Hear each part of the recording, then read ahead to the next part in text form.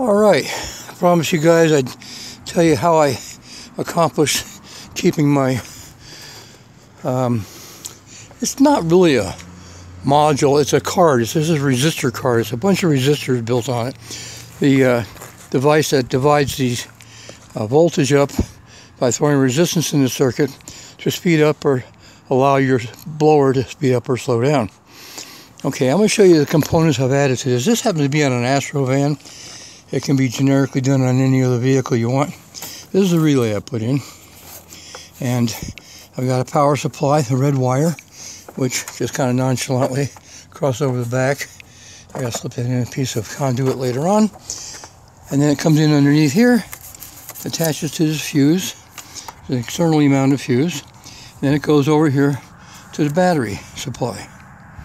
Okay, through the fuse, there's a 30 amp. This way, over through the firewall, around the firewall, and over this way to the relay. Now this goes into the pin on your relay. As you'll see here is numbered on the top. I send the power in on the number 30. I think you can read that, maybe not. Let me tap on it, see if I can get it to refocus. There we are. On the number 30, there you are, number 30 line, that's the power supply going in. The other side, on the normally open side, which is the one in the late side here, that's number 87, hard to read. That goes to the high speed, or actually to the blower power feed, okay? I'll explain that in a second. The other two here are the command to turn this solenoid on. One is grounded, you can see the green wire up here. The other one receives a signal from the switch wire that comes in this loom. Now you can trace that. You got to check on your dashboard, or you can come out here and just start playing around with it. Hope you can see it's down in there. There's the plug that goes into the blower. And I'll try to zoom in on that for you. There we are. Okay. Here I put a splice on it there. So the red wire is the power going to the relay, or to the blower motor from the relay, to turn the blower motor on high speed. I thought there might be a feedback problem because I did not disconnect the high speed feed wire coming off of that module, that resistor module underneath the dashboard. I figured, well, there might be a feedback problem there. There isn't. It's not a problem. It doesn't care. It's going to try and send 12 volts at higher amperage, as well as this wire is going to be doing so at the same time. It doesn't matter. When it goes into lower speeds, the 12 volts that's coming into the high speed here from my add-on does not backfeed the system and cause it any problem. So you got the yellow wire there. I forget the color of these things. I can almost see them here with the light in the way. You got a yellow wire, a bluish wire. I think that's a black wire with an orange tracer, and another wire. Anyway, those are your various speeds, okay? The high speed is that big orange wire going into that connector. That goes directly to the blower without going through a resistor bank. Those resistor banks are a joke. They're expensive. They're hard to change. I hate doing it. There's a little 5.5 millimeter socket, and it's a stand on your head situation. Unless you want to take the whole front of the car apart. These vans are packed really tight. The Trailblazers aren't so bad. There's a lot more room under the hood to play with.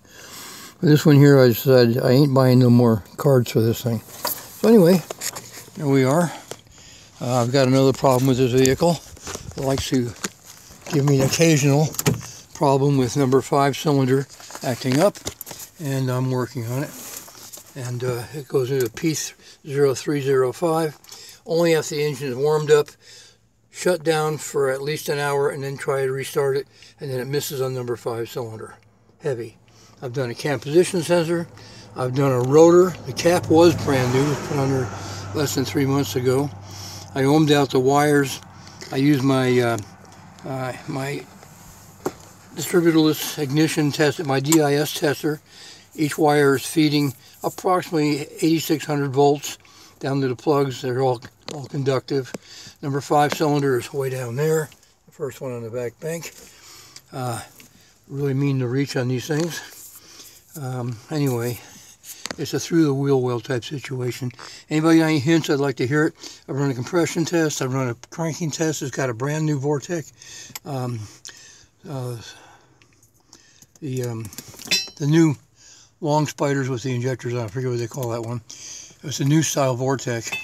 Gas mileage went up monstrously. By the way, while we're here, I'm going to talk about this for a second, because this is something that I think everybody would be interested in. Ignore the mouse turds. This is the distributor hold down for these GM distributors.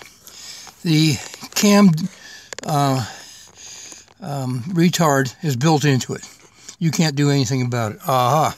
Well, I drove this thing for years, and it got like 17, 18 miles to a gallon until it got up around 100 miles an hour, and the gas mileage jumped up to 23. Can't figure that out. So I went ahead and I scanned it, my little snap-on brick, said my cam retard was like 23.8 degrees.